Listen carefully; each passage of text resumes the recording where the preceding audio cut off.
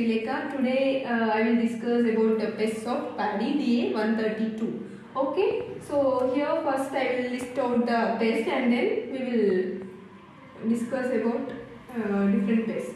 So first pest, stem borer, paddy stem borer. దీన్ని మనం yellow stem borer paddy yellow stem borer. Then second one, garnish, rice garnish. And next BPH, brown plant hopper.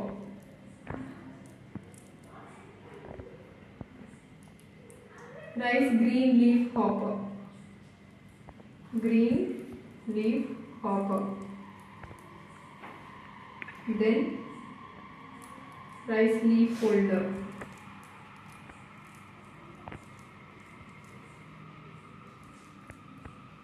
Yellow panicle mite, yellow panicle mite.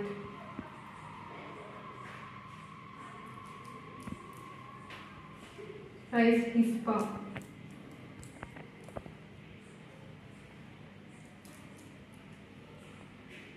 Cutworm, paddy cutworm. Yellow mite is separate and panicle mite is different. So these are important pests of paddy. So now I will discuss about paddy yellow stem borer. So rice yellow stem borer. So first I will discuss scientific name, family, and next thing, marks of identification, symptoms of damage, then management. In each topic I will discuss the important point related to exam point of view. So scientific name of rice or paddy yellow stem borer is Scyphophaga incertulus. Scyphophaga incertulus. And family is Thyraeidae. Thyraeidae. Order Lepidoptera. They belongs to order Lepidoptera. Here this is a scientific name and it is family. This is order. And next, marks of identification. An important thing is this rice yellow stem borer is a monophagous pest. It will attack and or we can see this pest only on paddy crop. That's why we called it as a monophagous pest. So marks of identification: female moth, straw yellow color wings, straw yellowish color wings, having black spot, 2 black spots on forewings. So for example, here one black spot and here one black spot is present. Okay, this is related to female. In case of males, forewings are straw yellow color, but they don't have any black spots. Black spots are not conspicuous. Okay, there is no black spots. And larva. Larva is whitish color larva and brown color head, brown head having prothoracic shape. Okay, so these are marks of identification. Then most important thing, symptoms of damage. Here we can see 2 main symptoms: dead hearts during vegetative stage,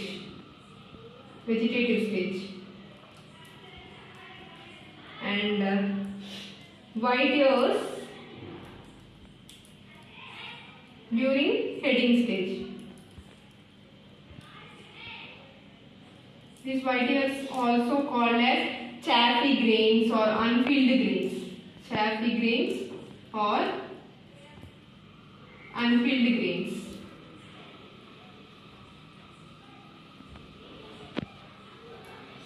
Okay, so now site of oviposition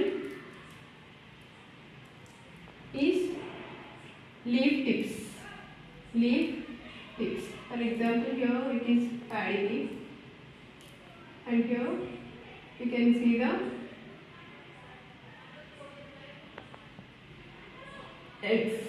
Okay, and these eggs are covered with a tuft of hair. And remember one thing, female moths having tuft of hair on the abdomen, like here, like this. Okay, so then site of pupation inside the stem. So next thing, management.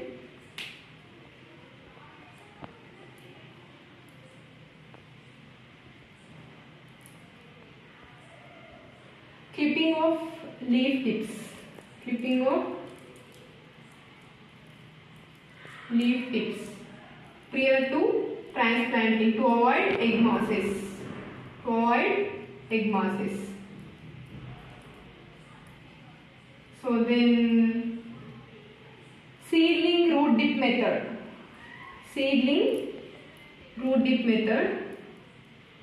Here in this technique we can use chloropyrifos 0.02%, which means 200 ml of chloripyrifos in 200 liters of water.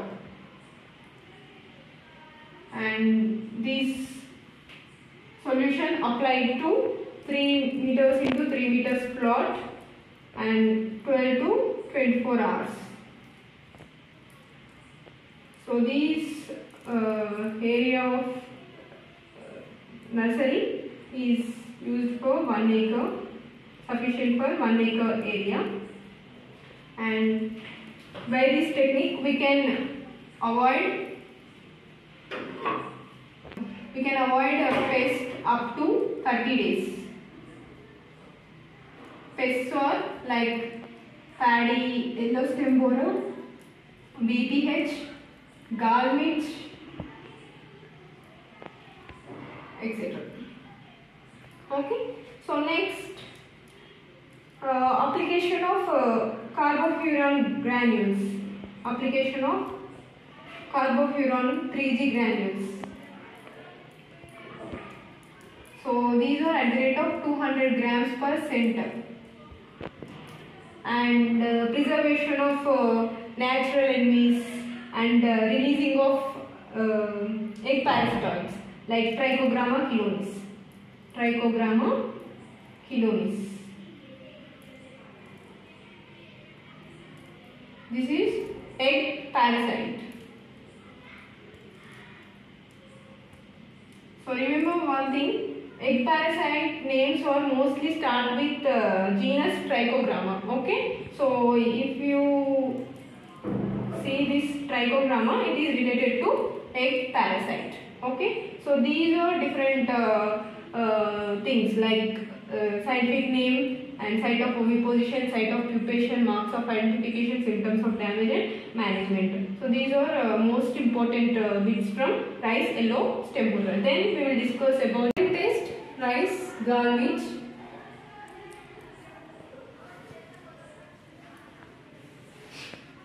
Scientific name Orseolia oryzae and family Cecidomidae, order Diptera.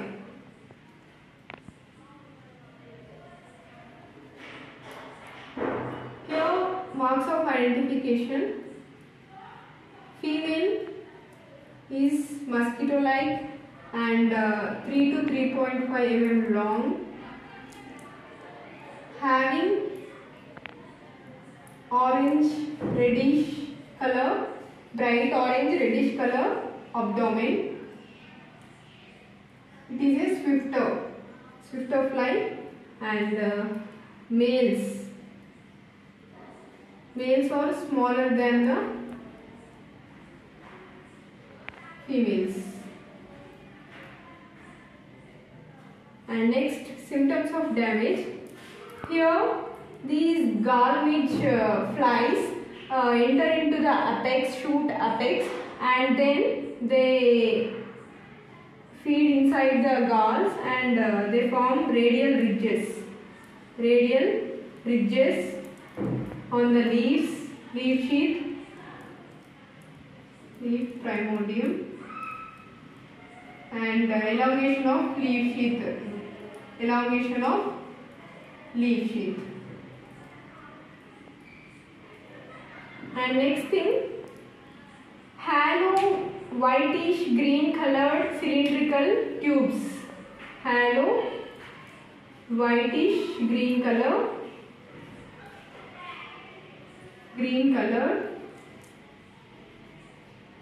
cylindrical tubes called galls.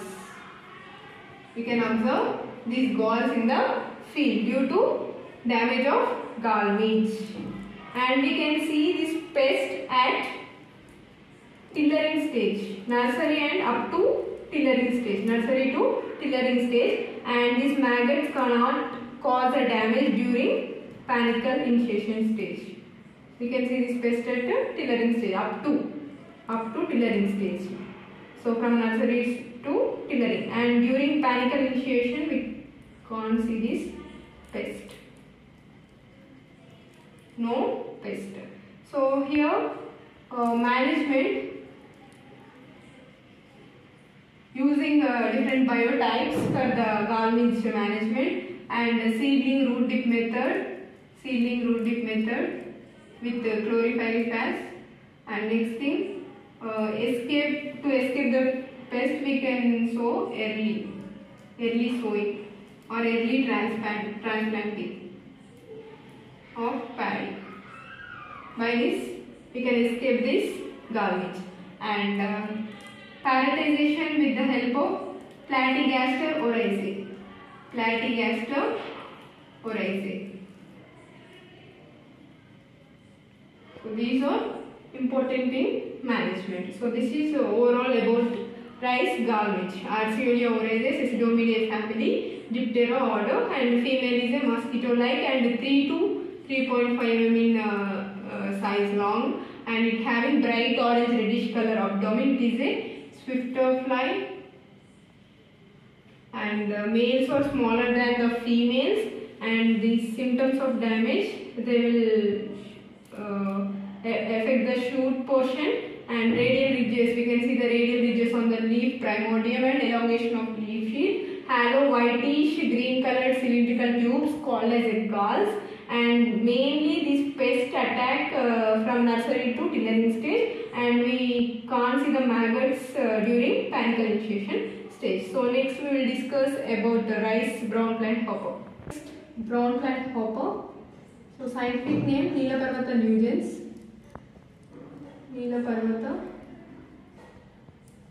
nugens. Family Delphasidae, and order Hemiptera.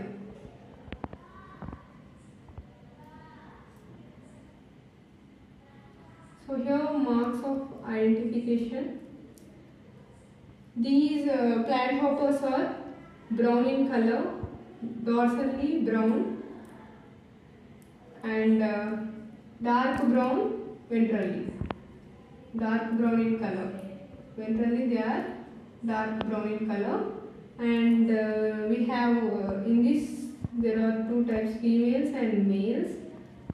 Females are 5 mm in long and males are 4.5 mm long, and here in these are two types, Brachypterus and Macropterus.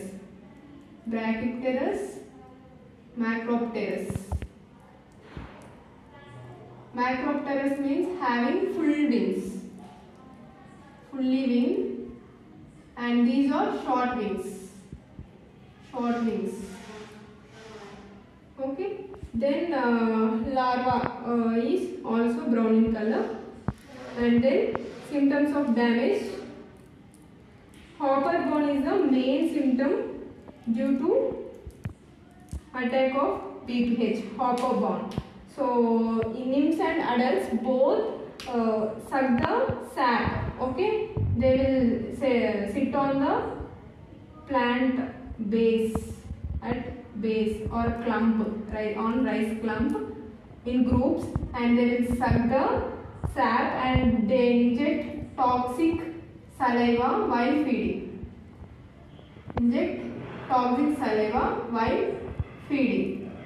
Both nymphs and adults cause damage. Nymphs and adults. Okay. So here we can see the symptom hopper bone and drying of the plants. Drying of the plants in circulated fashion. Isolated circulation, circular fashion.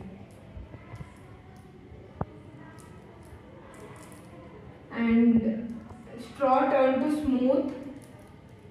Straw turned to smooth and not used for the straw turned to smooth and not used for any operations. Okay. So next, damage. These are damage symptoms. And next thing we will discuss about management. Management main thing is alleyways, formation of alleyways for every 2 meters, for every 2 meters, 20 centimeter wide alleyways.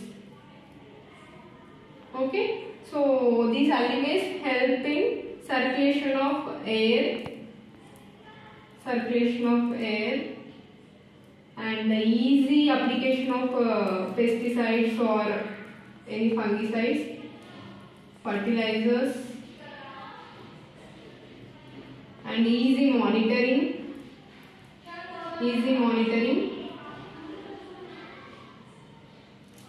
and less distribution of pest from one area to another area.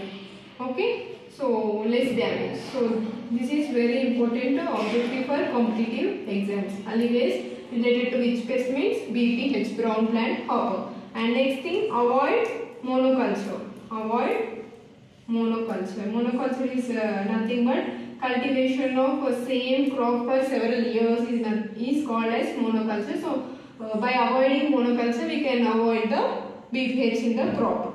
Then resistant varieties like Vijeta, Godavari, Chaitanya. These are different resistant varieties, resistant to BPH. And next, conservation of natural enemies. Conservation of natural enemies like merid bugs, coccinellid bugs. Merid bugs and coccinellid bugs. So these bugs will eat BPH. By that they control the BPH. So that's why we should conserve the natural enemies in the field. So these are different management about BPH. So today I discussed about paddy stem borer. First of all I discussed about list out, and then paddy stem borer, gall mitch and brown plant hopper. So if you like this video, please like, share and subscribe.